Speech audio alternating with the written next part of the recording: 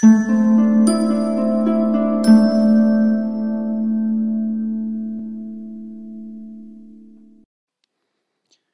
and welcome to GTO Poker Charts, also known as Game Theory Optimal Poker Charts.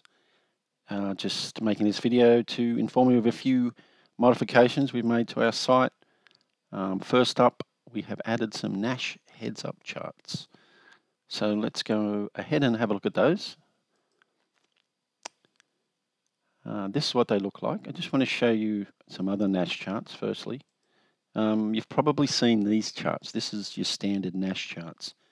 And I don't know about you, but I find these very hard to read on the fly. If you actually wanted to use them quickly, it's very hard to sort of see what you should do. So lo and behold, I've built these Nash heads-up charts, and it's as simple as, if depending on the amount of blinds you are deep or the effective stack size. What's the effective stack size, you may ask? Well, luckily on the side here, you have an explanation.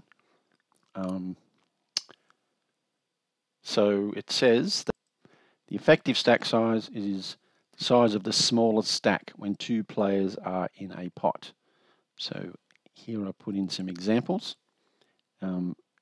You're in the small blind, you have 9 big blinds, and you have 10-3 suited, and the villain is in the big blind and he has 6 big blinds, and we don't know what he's got, obviously. So the effective stacks in this instance are 6 big blinds. Then it's just a matter of clicking on 6 big blinds, and you have 10-3 suited. Look it up, and yes sir, we can shove this hand. Simple as that. Let's have a look at another example down here. Again, similar situation. You have 9 big blinds. Villain has 6 big blinds. You're in the small blind again, meaning on the button in a heads-up game. Again, the effective stacks are 6 big blind because it's the smallest amount of big blinds. And we look up, this time you have 9-3 suited. So let's have a look, and no, do not shove this hand. The other situation you find yourselves in a heads-up match when it's very short stacked is you are in the big blind and the villain's in the small blind and he shoves all in. What should you do? Well, let's again look at an example. Villain's in the small blind, he has 9 big blinds. You have 8 in the big blind, therefore effective stacks are 8. He shoves all in. You don't know what he's got, obviously, and you have 8 ace-2 suited. So effective stacks 8. Let's click on that. Ace-2 suited. Up here, yep.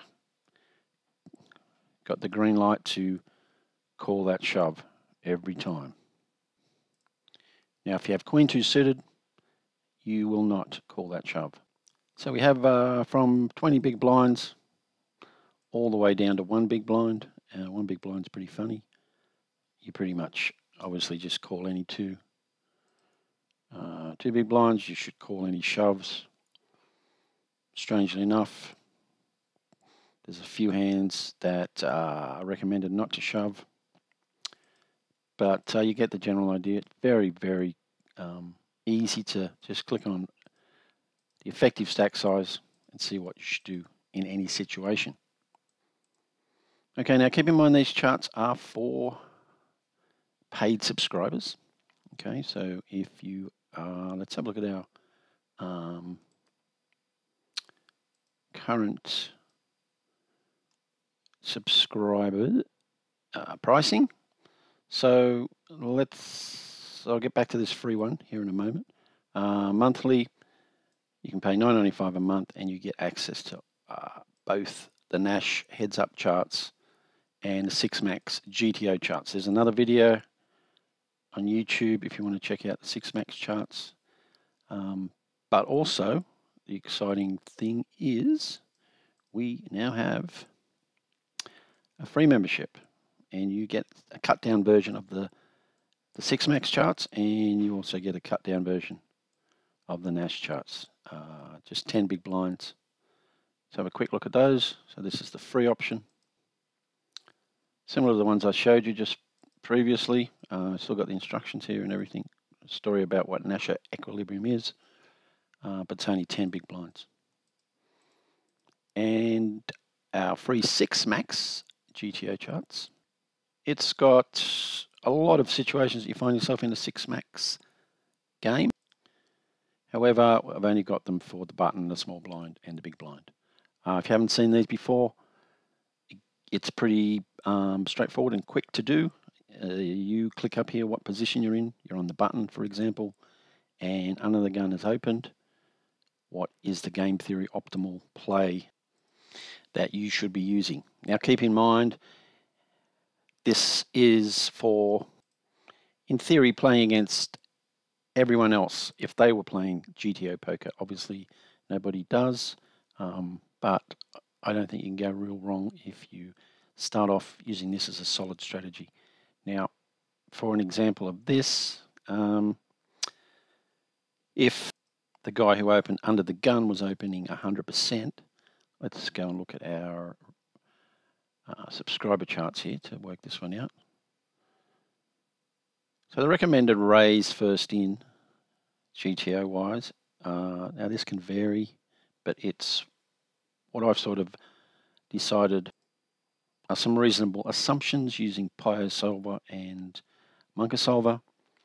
I won't go into these too much, but what I wanted to get across here was the fact that, let's say our villain under the gun in a 6 max game is pretty much going very close to what this chart says.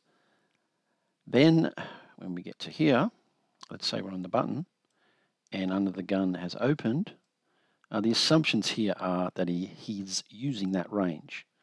Now, if he was using a range such as opening 100% under the gun, then obviously this is completely a different set of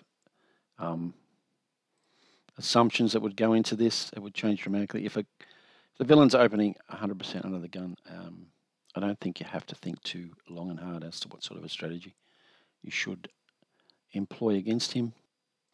Also got some recommended raise sizes thrown in now on the site on the 6 max cash charts. They're also available in the free version.